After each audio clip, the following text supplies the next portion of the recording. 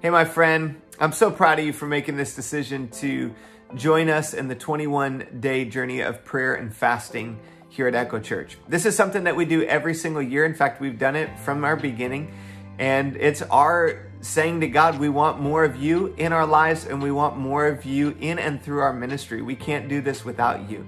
In fact, we believe that to be more true now than ever. In our country, in what we're experiencing in our world as a whole, we need God's presence. We need God's power. And if you have been watching the news the last week, I'm sure that your heart is just as grieved as mine for our nation. There's so much brokenness, there's so much fear, there's so much anger and hostility, and the only solution is not a political leader. It's not a political system, it's Jesus. It's the King who came to take our sin on a cross and rose again from the dead. And that's our hope for our nation, and that's our hope personally.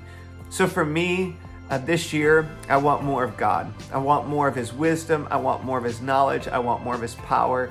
I want more of Him in my life. I want more of Him in my family. I want more of Him in our church. And I don't want to do this on my own power. I don't want to hum my way through on experience or knowledge that I've achieved over the last 20 plus years of ministry. I want fresh filling from the Holy Spirit. And I know that's what you want. I know that's why you're doing this. And so here's a couple things that will help you get the most out of our journey together. First of all, make a commitment on the front end what you're going to do. Just between you and God. It might be social media. It might be a Daniel fast. It might be a full fast. It might be a part of the time or the whole time. But write in that journal that we gave to you. You get it at our website. Write down what your commitment is and stick to it. There's something powerful about making a commitment. That commitment calls you up. Secondly, every day we've got these videos. We're going to drop one for you. Our goal is to make it 3 minutes or less. And then we have a devotional. Read through that. There's some passage of scripture, some questions to meditate on that will help you.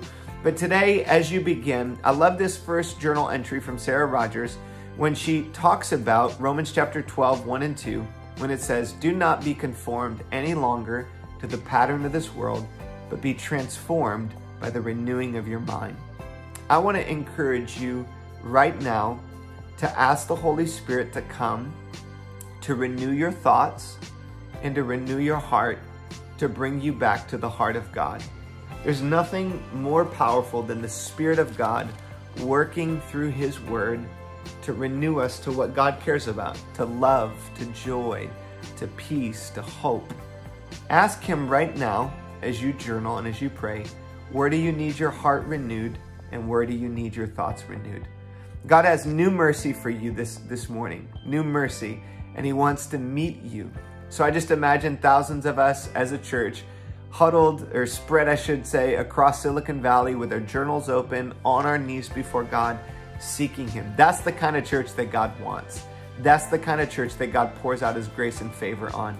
And I believe that no matter what happens this year, no matter what happens with the virus or with our nation or with our world, if we will seek God, if we'll go after His heart, God will bless us.